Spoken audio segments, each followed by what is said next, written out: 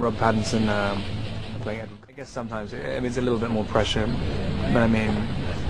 there's no point in acknowledging what other people really think about it. You kind of, the only thing you can do is try and find some element of truth to yourself, I guess, and then if you start thinking about what all the fans want and think, and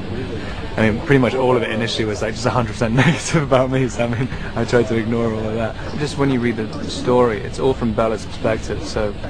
you know, and she's obsessively in love with him, so she ignores all of his flaws and things, and you know, it's like anybody you're in love with, you sort of see past